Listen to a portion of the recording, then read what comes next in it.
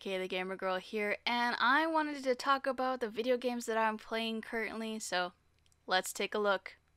So everybody, I've been diving into 5 different worlds of beautiful and like gory and battle royales and all that jazz. So I wanted to tell you what I've been currently playing to like give you an insight on what I've been doing. So, the first one is Ori and the Blind Forest. I have been playing this on my PC. Thankfully, the graphics are just low enough to where I can play on an iCore 3. And the one thing is I love about this is it's a beautiful story about a little light creature that is going through the world trying to rejuvenate all the local areas to bring back sustenance to the world so that everybody is good and golden. And it's so cute. I love the story in the beginning and then how it just keeps going. And it gives you that Disney effect where somebody passes away right away and then you have to like venture forth on your own and stuff like that. So it's a great little game that I recommend, and I know that the second one's coming out, so I recommend everybody play this one first so you know what's going on and the fighting style and the mechanics and the little lights that help you throughout the world. So this is a good one right here. So the second game that I'm currently playing is Fortnite. Yeah, when I mentioned Battle Royale, everybody was automatically probably thinking of Fortnite. But yeah, so I've been currently playing Fortnite. I will admit, Season 8 I'm not really fond of. I particularly don't like the sounds and everything that's changing and stuff like that. And how it's changing to be more like Apex Legends and stuff like that. But I really dug Season 7.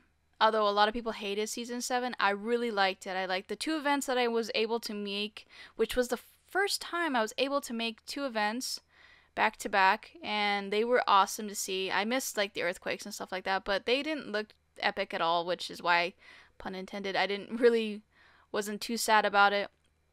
But I have beaten all the challenges for Season 7 and was really engulfed in it and tweeted about it a lot to the developers and was like, yeah, you need to fix this, guys. And sadly, they didn't fix that one, so hopefully they listened to us and realized that we don't like all the changes. We want you to fix what you already have broken.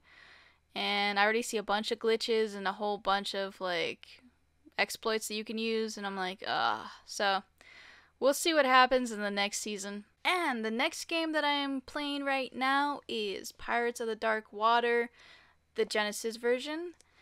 This one is a platformer, which is really, really difficult in certain areas and takes a lot of memorization. And right now, the only reason why I haven't beaten it is because of the last level. The last level is kicking my butt, guys. It is basically, I'm not going to spoil it for a lot of people who haven't played it yet, but it's a lot of jumping onto platforms, and the platforms move, and you have to memorize how they move and stuff like that. And you have a bunch of like creature things. I'm just like, they are all over the place. And if you take another way, you have really hard platforms, and I just don't know what to do with it. So it's kicking my butt, but I have made it to the last level, and I am struggling with that one. If I can get it, I will be done, and I'll see the ending. And if that does happen, I will try to record the ending because I'll probably be super pumped, but we'll go from there. So the next game that I'm currently playing is Dark Angel. I've been bouncing back and forth from game to game, and this one I'm really liking it so far. A lot of people said it's hard, and yeah, I got you. I will agree. Like, there's certain points where you're like, huh? So this one I've been waiting for to play, and I'm liking how they're doing the story. It's basically the story of the TV show. If you haven't played the game or heard of the TV show, you're gonna be lost in the dark. So I would say look it up to like check it out. But the gist of it is it's Jessica Alba, but not Jessica Alba. I don't think she actually voiced the game. I can't tell really. But I'm liking the story. It's a little bit like Tomb Raider, but with a little bit of Metal Gear Solid is what I'm kind of getting my vibe from.